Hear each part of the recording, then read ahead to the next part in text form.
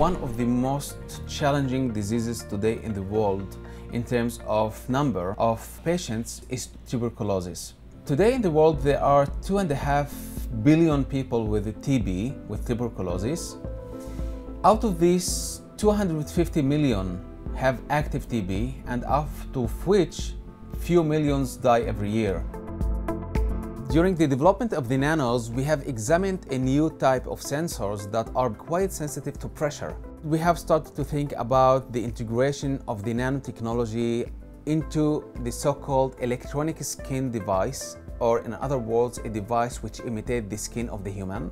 Today, the most important application is to take these electronic skins and to utilize them to help the diagnosis of disease in affordable way, mainly in a way that could be implemented in the developing countries where people rely in their living on $1 per day. The electronic skin is a kind of patch which you can stick either to the inner part of your arm or to your chest, and then the patch will interact with volatile organic compounds which are emitted from the infection disease to the bloodstream, and with machine learning similar to that of the electronic nose, we can diagnose, detect, and discriminate between the different types of infection disease. So in collaboration with the Gates Foundation, we started to take this technology for diagnosis of tuberculosis.